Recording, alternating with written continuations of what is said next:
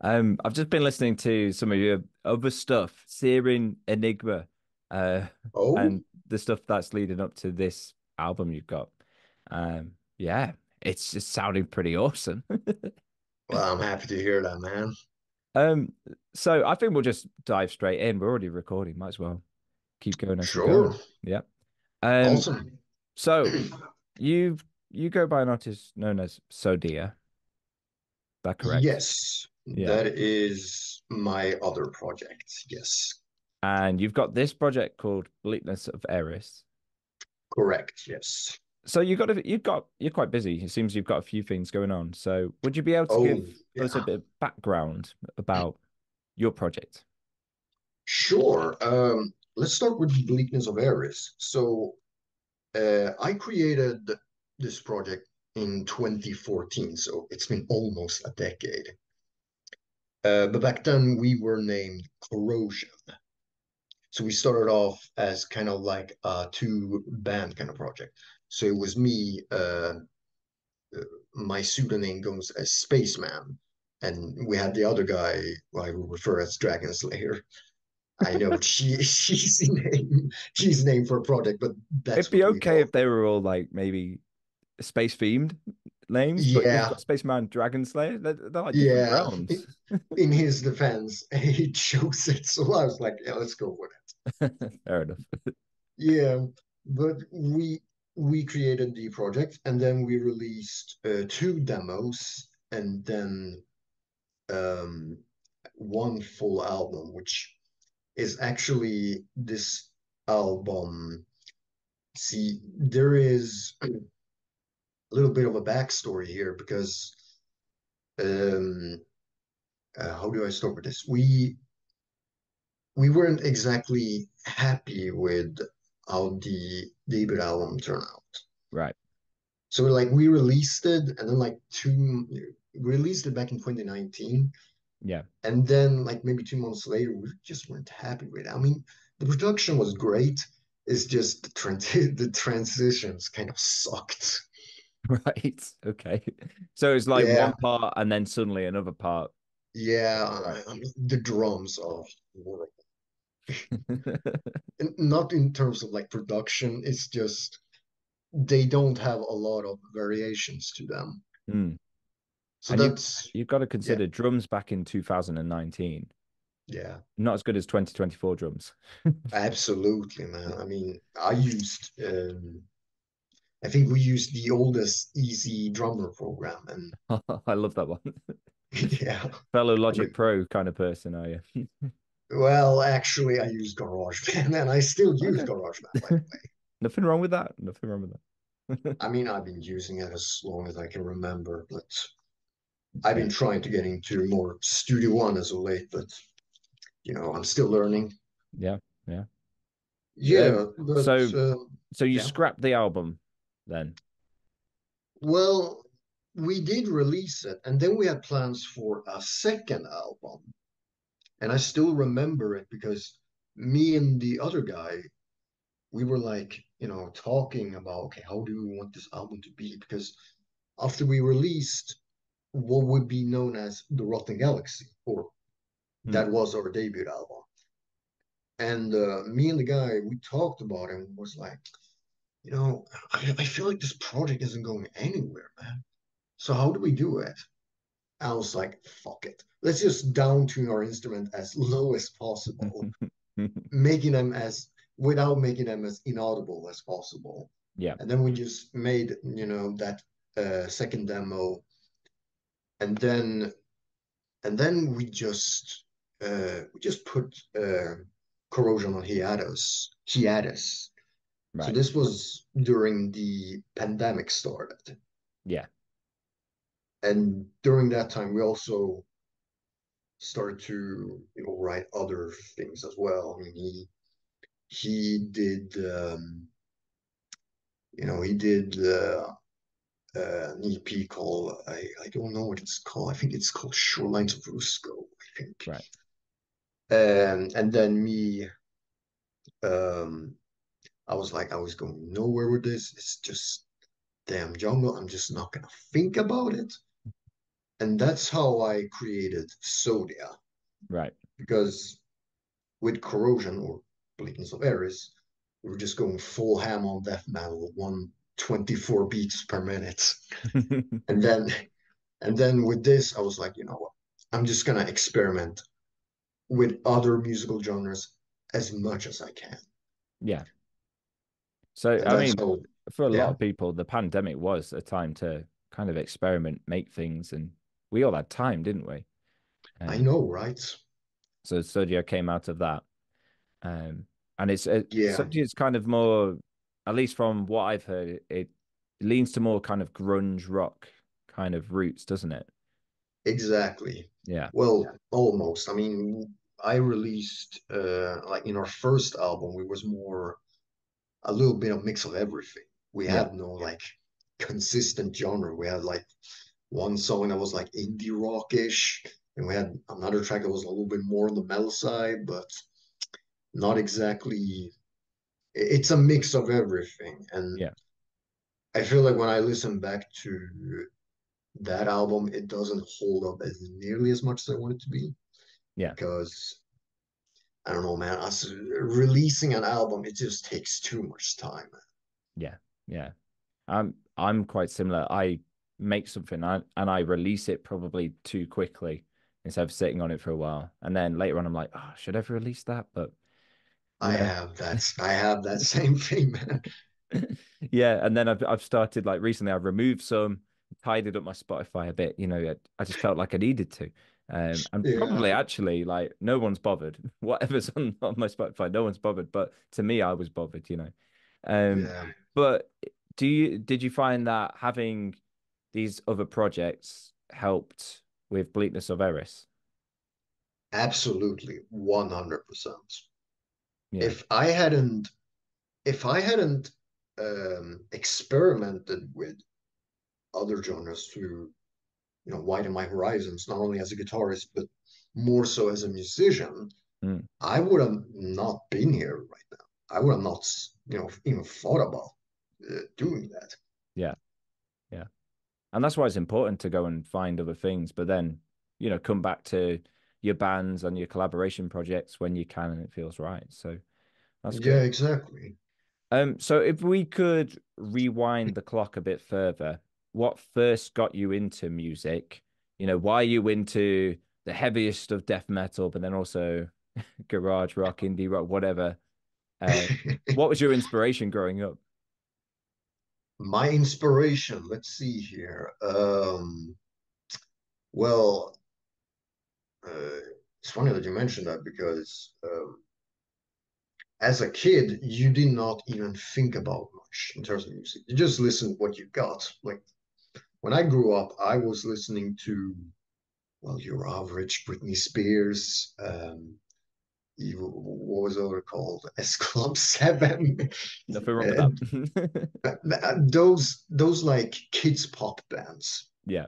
That was me growing up. And then I heard there was like three albums that got me into like metal. First one was Ride the Lightning with Metallica, my absolute favorite. Okay. Yeah. Um, the second one is these two other albums might shock you, but the second one was The Sickness by The Disturbed. Okay. Yeah. That's good. I That's like a gateway metal band. I get it. I mean I still bang that It album still to this slaps. day. It Yeah, still I love slaps. Down in the Sickness or Burn 2000, whatever that song is called, I forgot. Mm. And then the third one was Come Clarity by Flames. Oh, don't know that. Okay. I love that album, man. Yeah. I don't care what anyone says. That album still holds up. But But bands like those, Metallica, Iron Maiden, AC/DC, yeah, those are the kind of like hard rock, heavy metal bands that would get you into, further down the line and eventually at death yeah, metal. exactly. Mm. So, But then yeah, sorry, go on, go on. but then things got, a little heavier, and then you like heard, bands like Bloodbath and stuff like those bands. Yeah. And you were like, what is this? I can't tell if I genuinely love it or if I want to love it. And then I love it.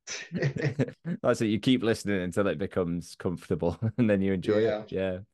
I So the music that you typically create, would you say most of the time it verges on things that are Bleakness of Eris, or is it just a mixed bag? could you come again, please? Um, the music you typically make, is it Yeah, usually death metal, or is it a range of genres? it's mostly death metal. Yeah, Mm, yeah, but sometimes, as stated, other genres too, like grunge, whenever I feel like it.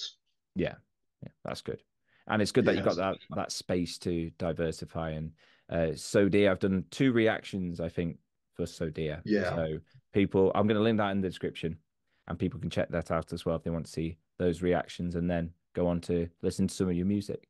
Um, Yeah. let's talk about the song that I have reviewed. It's 9 minutes long. Yeah. It's It's very long. it's long, and there's nothing wrong with long songs. And I've listened to it. I'm not going to give Yeah. too much away about my own personal thoughts about it because you'll see that on the reaction. You It's can called. be as honest as you want, man. I'm I, all for I it. I pride myself on being that, so it's fine. But it's called Sixth Ranger. Yep. There's a bit of an interesting background to it, which I go through in the video. Um, so I really want to know what inspired you to sort of create a two-part, 9 minute, almost like operatic epic in a death metal sense. Glad you asked that because I probably mentioned it in the description when I send you the song, but Mm, um, I mentioned that somewhere there was like other projects that were like colliding when we took a hiatus. yeah, Well, one of those things was that I wanted to write a side story, which was like a four-parter because I still remember like I had the maps, I had the script, I had all the layouts. mm, Um, and It's gonna sound like a ridiculous title, but I was originally gonna name it The Himeis. The Himeis for Japanese is the princesses. right, So, okay, so what I wanted was I wanted this to be like an epic because I'm a big Sailor Moon fan as because I wanted it to be like an epic battle of good versus evil. yeah, So Six Ranger was actually going to be the last track, last chapter. And in mm, that, there was a character named Z who's going to join in on the gang yeah, and then like defeat the quote unquote evil bad guy. But Psych Z betrays them and then she gets sent into the abyss. yeah. Now, you don't actually, as listeners, need to understand that because there'll be No, plenty of people that don't get the I, concept, myself no, included. I've never sort of delved into the world of Sailor Moon, but as yeah, it's death metal, I mean, it could have been about what you had for dinner, and I would have enjoyed it I love anyway. that. you know, um, but I think it's great to have a concept when you're working on a project because it kind of grounds and directs you. It gives you a lyrical focus and a theme to Yeah. work on, and it does kind of gauge where your music's going. And throughout this song, there's like Mhm. little pauses to kind of relax. Well, I do say a bit of a reveal in the reaction. I do say that it's a place Yeah. to rest. You get like these piano things, but it's like you're resting in maybe a haunted house or something because it's still uneasy that rest. Like there's nice piano sections, but they are still haunting and obviously put you on edge. So it's nice to have those breaks in between before it comes pummeling back in again. Uh, That's the whole idea. Yeah. yeah, and I think it does transition well because of that. And you said that was something that you were trying to work on, and didn't go so well in your last project. So Because, like I said before, my thought process was I mean, who wants to listen to 50 minutes of technical wankery bullshit? Absolutely no one. That was my thought process back in like late 2019. That was, but I think differently now. Yeah. And it is easy in that genre to get into the technical, hyper technical side of things and then become mainly like focused towards guitarists. And in the metal world, that is a problem sometimes, isn't it? That you're Yeah, playing for other guitarists to listen to you. Whereas there's a bit more thought into the structure and how things are moving forward in the song rather than look at what I can do, which is great. exactly. Yeah. That is actually one of the reasons why I want to avoid Mm. to, define myself as a typical metal guitarist because I mean, my primary instrument is playing guitar. I love playing guitar. There's Yeah. nothing wrong with that. Same. Um, However, I want to think more of myself as someone who wants to create music for people, Yeah. just all around the world. They can relate to, they can listen to it and have fun. Yeah. Yeah. And it's definitely important to consider the listener. It's something I find I keep saying to a lot of these independent artists, especially guitar-based bands, is Yeah, that the listener isn't going to know how it felt to play the guitar or what it felt like to record it together or anything. They're just going to hear the end result. And if there aren't those small things in a song that make it interesting, the transitions, the breaks, mhm. bringing it back in, and it's like a wall of sound throughout, the listener's not going to be interested in that because they don't get the feeling of how it was made. They just hear the end result. And Yeah, I I agree. always look for that in music. I look for the small details of how things have been put together. And it was 9 minutes, but it wasn't 9 minutes of me going, oh, this is never ending, full on double bass drum blast beats continuously. It wasn't, it was Yeah, broken up, it was sectioned, and it worked. And that's what you need in songs, really. that's something what I'm trying to learn more actually, to keep those transitions entertaining. Yeah. And And I it's think so that's easy to I do. yeah, I think that's what matters the most in terms of writing songs Yeah. is important transitions because if you don't have that, what's the point? Exactly. Yeah. So, you've talked a bit about the background for the song and kind of the album. Um, Yes. who would be interested in this album, or even in just that song, and who is it for? Who are you trying to do it for? Which one are we talking about then? Again, are we talking about Well, we could talk about um Sixth Ranger, or we could talk about the whole upcoming album. Um, who's it for? Like, you choose, basically. I mean it's for death metal musicians, but it can be forever, Yeah. even if you are not a fan of it. Yeah. I'd agree. And if you think recently, I mean, death metal has kind of had a sort of mainstream rise in the past years with bands such as, I hate to say it, Lorna Shore, who's probably hated in the death I metal circles, but actually, believe it or not, I have been listening to them as of late. mm, I actually do enjoy To the Hellfire. yeah. That song blows my mind. And I'd be lying if I said some of this transitionings kind of came from them. Well, if it's working from them, then why not take something from them? That's what artists do. They're inspired by Exactly. different things. So if we're looking at what's working, let's use it. Yeah. Um, so is there a name for this upcoming album? Have you said it yet? I don't think I've, unless I missed it.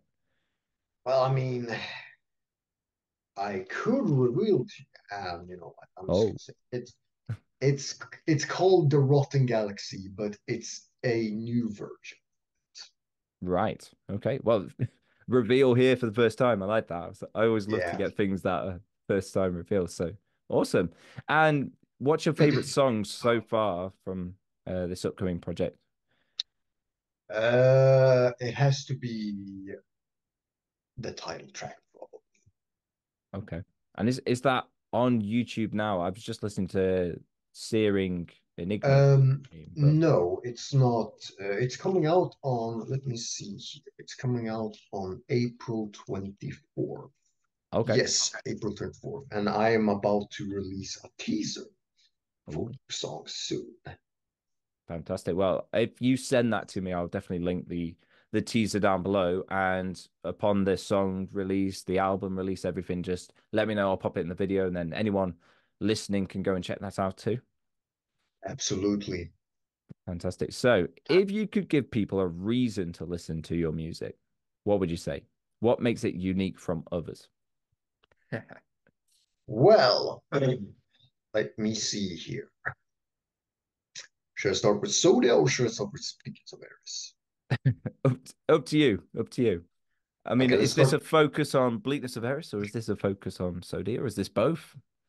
It could be both. It could be Okay, both. let's Let's go. make it both. Okay, let's go start with Sodia then. For Okay. Sodia, if you love Alice in early, like Alice in Chains, Dirt Sound, if you love, that early raw Nirvana sound. I'm not talking about Nevermind.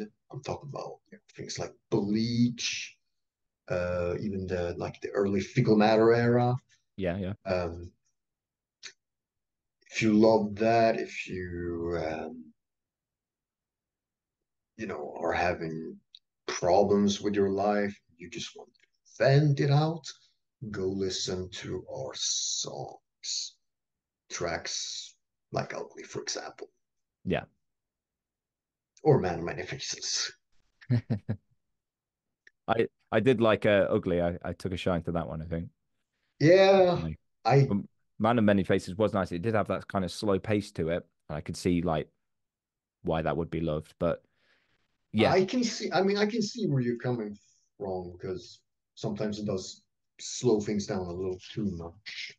I mean, it depends really, isn't it? Like if you got like I always think like as someone who's a reactor, like you Yeah, listen to something slower pace, it's fine, isn't it? But is reactions have to feel like they need to be upbeat and pacey and stuff like that at times, doesn't it? But in the I know context what of you like mean. a whole project, like a slowed down song is absolutely fine. But yes, if you've got problems with your life, I think Sodia, is it Sodia?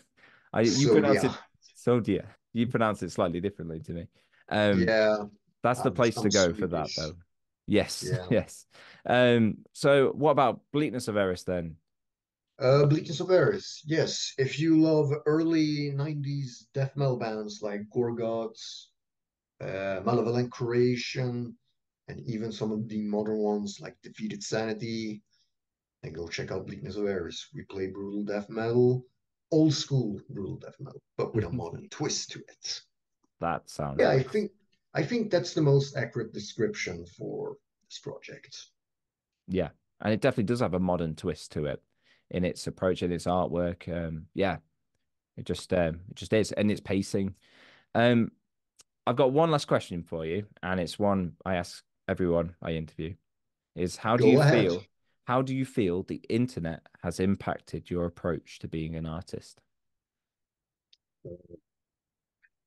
This I have to think about this one for a second. It's not an easy question. It's not, and that's why I like asking it. Yeah, how has internet well, Has it made it easier for you? Do you feel it's harder for you? I could say it's a little bit of both actually. Hmm. More on the easier way because um I could probably say like maybe back in the day when let's see. Yeah, this was not an easy question.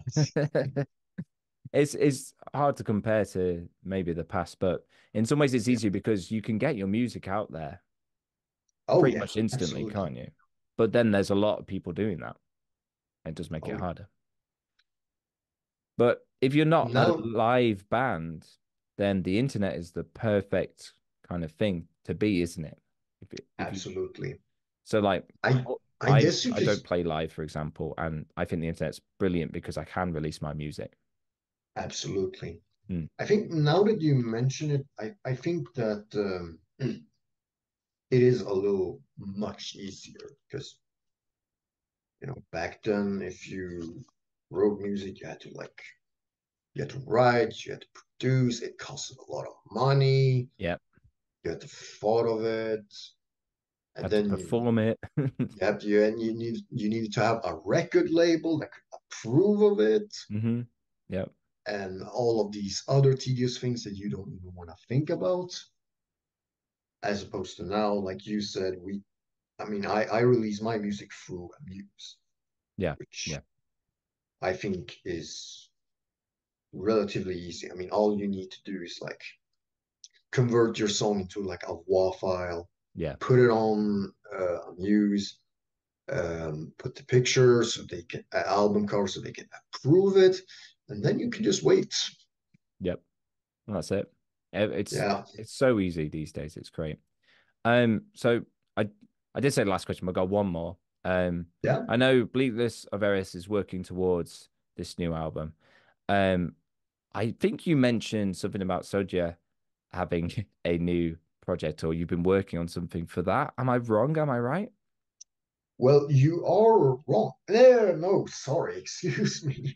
You are right, actually, because I've been going back and forth to not only release the Bleakness of Eris album, but also a new Sodia EP. And those two tracks, Man of Many Faces and Ugly, Nice. it's probably also gonna be the darkest Like lyrically. lyrically, Yeah. and yeah, mostly lyrically, yeah. Mm. Musically, depends. Yeah.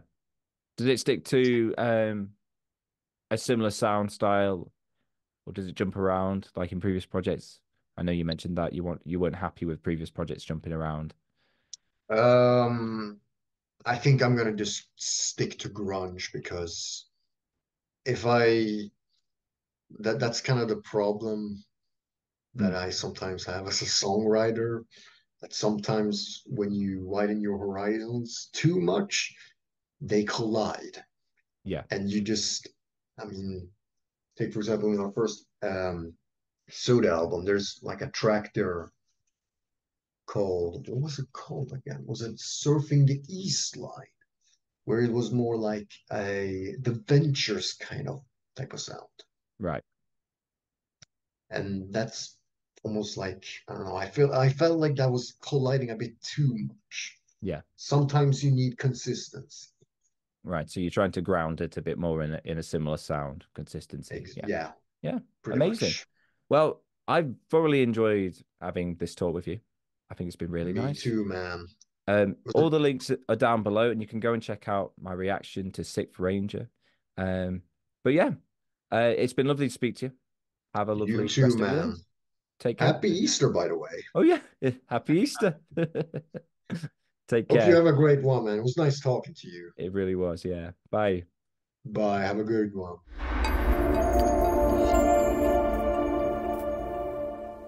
Bye, ladies and gentlemen. So